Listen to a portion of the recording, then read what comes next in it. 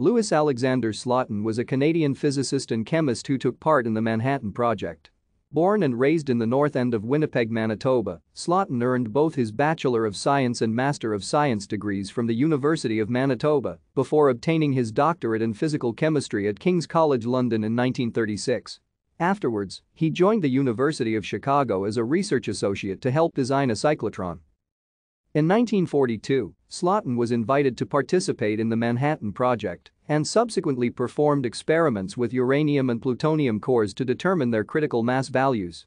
After World War II, he continued his research at Los Alamos National Laboratory in New Mexico.